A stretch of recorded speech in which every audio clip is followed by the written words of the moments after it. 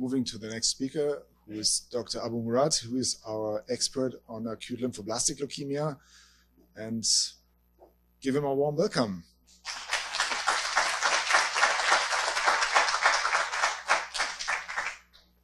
Thank you. Good morning. Thank you for coming and supporting this event.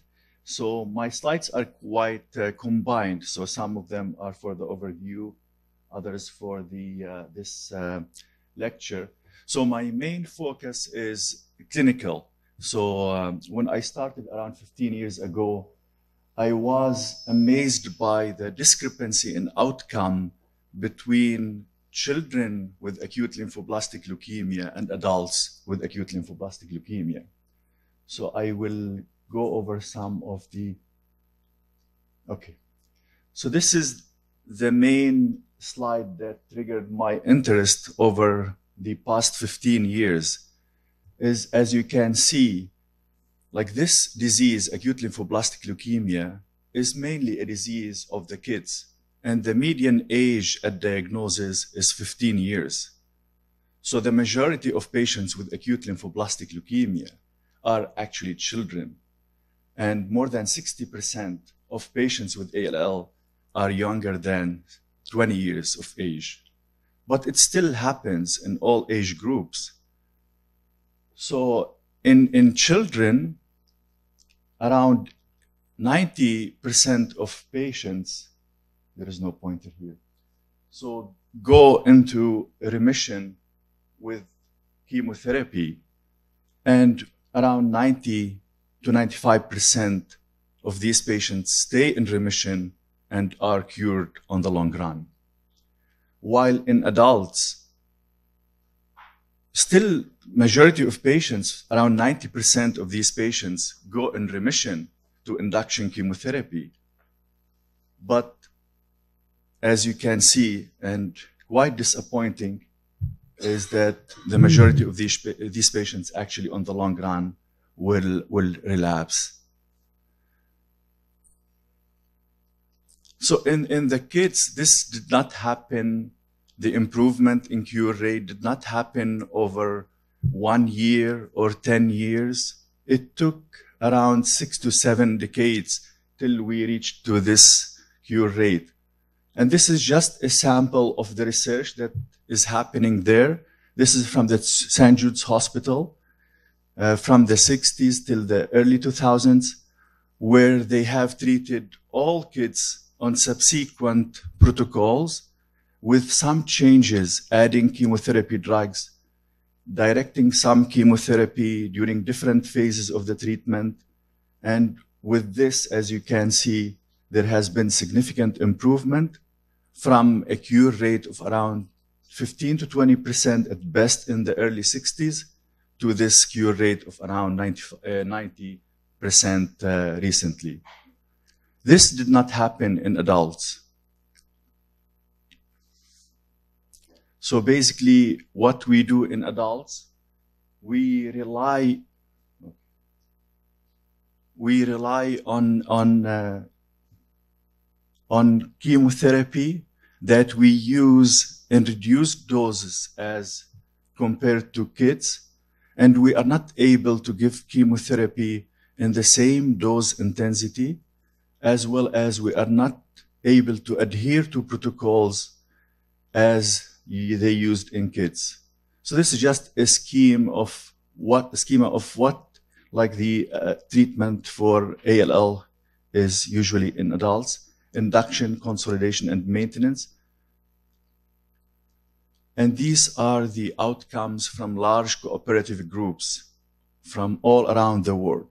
And as you can see, it basically shows the same thing, that we are able to induce remission. Patients go into complete remission, but on the long run, most of these patients relapse, and the survival is disappointing at 5 years and 7 years.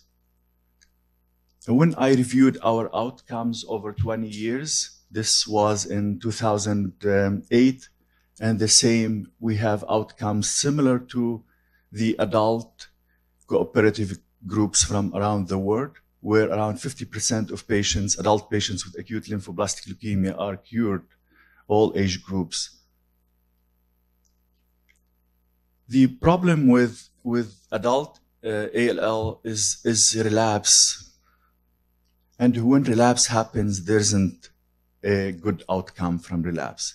This slide is to show that when these patients relapse, most of the time, the cure rate, these are curves that we show, as you can see, so almost less than 10% of these patients who relapse will be cured on the long run. This is quite disappointing. And the main goal in treating adult ALL is to prevent relapse. We need to give all what we have up front, because when relapse happens, as you can see, there is little that can be done.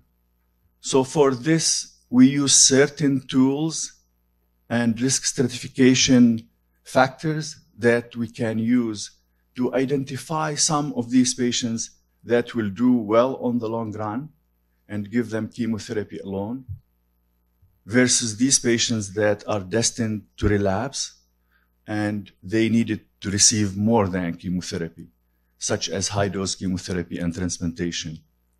And here we did some work in terms of using MRD, the one that Dr. Sanford has discussed briefly, in order to identify these patients that, despite the fact that they went in remission, actually they still have minimal disease that is not detected when we look under the microscope, but with specific tests like flow cytometry identifying certain markers and genetic markers, we are able to see that these patients actually, they are in remission, but they still have measurable disease at this sensitive or through these sensitive tests. And these are lists, this is prognostic factors that we use here at Vancouver in order to identify these patients that are at risk of disease relapse. We don't need to go through all this. So the other thing is, everybody thought, like, why, like, the kids do well while adults don't do well? Can we apply children protocols exactly as they are to adults, and what age group? So this is from Wendy Stock from Michigan. She's the first one to notice this difference. These actually around 300 patients between the age of 16 to 20. These are same age group, depending on how these kids look and whether they presented to a general hospital or they look a little bit childish and presented to a children's hospital, same age group, 16 to 20, whether they were treated on adult protocol or on a pediatric protocol. So as you can see, she found this huge discrepancy in terms of remission, in terms of survival on the long run, as well as relapse-free survival. So patients in this age group that were treated on the pediatric protocols, they have cure rate of around 60% versus 34% for same age group treated on adult protocols. Survival and event-free survival means like leukemia-free survival, same curves as you can see. So there is significant discrepancy in outcome, the same age group when they are treated on aggressive pediatric protocols versus adult protocols. And then other groups from around the world reviewed their results, and the same results as you can see from France, Holland, UK, and Italy. So at Dana-Farber, and in cooperation with the Boston group, we here in Vancouver took part in these trials where actually they applied their own pediatric protocols to adults with acute lymphoblastic leukemia. This was feasible up to the age of 50 years. So there were two prospective means trials that recruit patients, and they are not review of data. So these two protocols happened between the year of 2005 till 2013. And as you can see now, the outcome of adults with acute lymphoblastic leukemia up to the age of 50 years has improved up to around 70% when we treat using pediatric protocols. And this is from the second trial here in Canada. It's called ALC4. Again, the same results.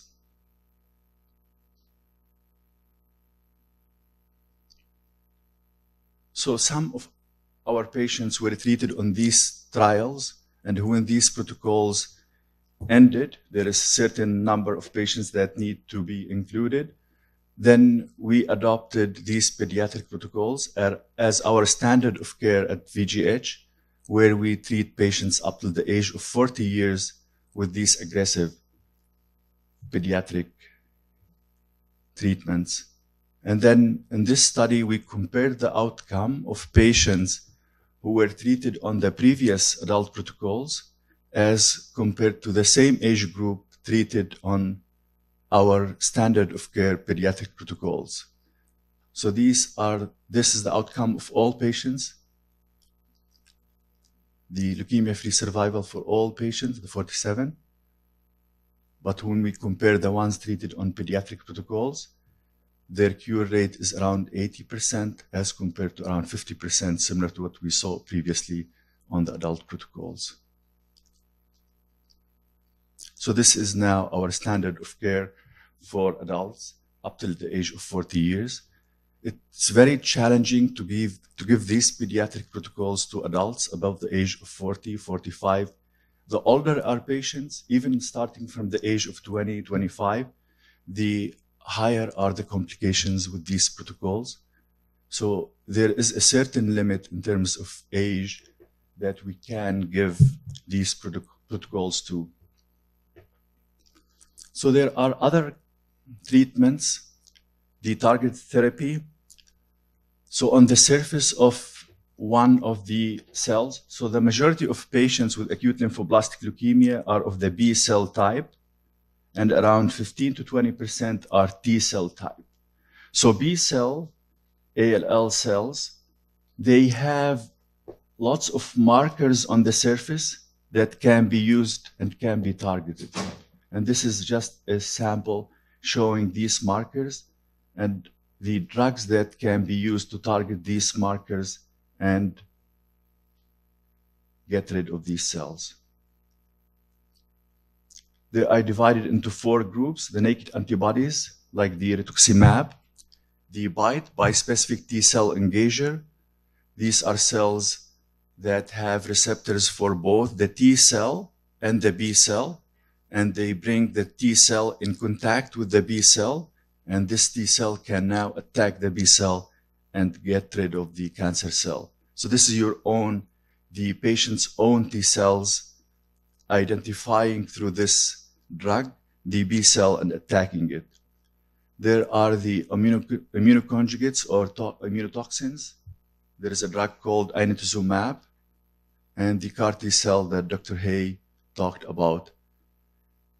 And in the past 3 years, these drugs have been used in large trials, but they have been used in the relapse refractory setting.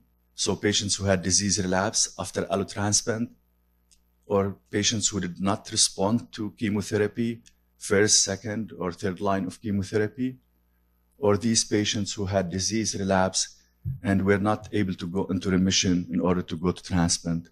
And these drugs have shown amazing results in this setting. I will not go through this, but this is with the rituximab. Patients who received rituximab versus those who did not, they did much better. This is the blinatumomab. As you can see, it's a construct molecule that have receptors, so it can attach to both the T cell from one end and the B cell, the cancer B cell, or the normal B cell from the other end, bring the 2 cells in contact, and then the T cell now can kill the B cell. And these are the results in the relapse refractory setting. This is the inotuzumab. The inotuzumab is a construct where you have an active chemotherapy drug attached to a receptor and attached to an antibody. And this antibody can attach to the receptor expressed on the surface of the B cell. And then the B cell will take this drug with the receptor in, and then this chemotherapy can go into the nucleus to destroy the DNA, which is the genetic material to cause cell proliferation and division, and it leads to cell death. And again, in the relapse refractory setting, it have shown amazing results for these patients who have no other options. So the main thing with these drugs is that they are showing very excellent results in the relapse refractory setting. The main goal is not to use them in this setting only, to move them on to a frontline therapy and to use them upfront in conjunction with chemotherapy for newly diagnosed patients with acute lymphoblastic leukemia, so we can get better results and prevent disease from coming back or relapse. The CAR T cell, Dr. Hay talked about that. So here in Vancouver, we had a trial that recently, actually around 10 days ago, came to a conclusion. It's an international phase 3 randomized trial where actually we used blinatumomab in the upfront setting in conjunction with chemotherapy. And patients, depending on some markers, were randomized to receive blinatumomab with chemotherapy or chemotherapy alone. And hopefully we'll get the results of this trial soon in the coming few months. There is another trial in the relapse refractory setting where we are using, hopefully this will open soon in 2020. The plan is to use, so in the relapse refractory setting, patients will be randomized. So they will go, some of them will go to inotuzumab, others will receive blinatumomab, and third group of patients will receive CAR T cell. And this trial is mainly to show which one of these options is the best option in the relapse refractory setting. Thank you.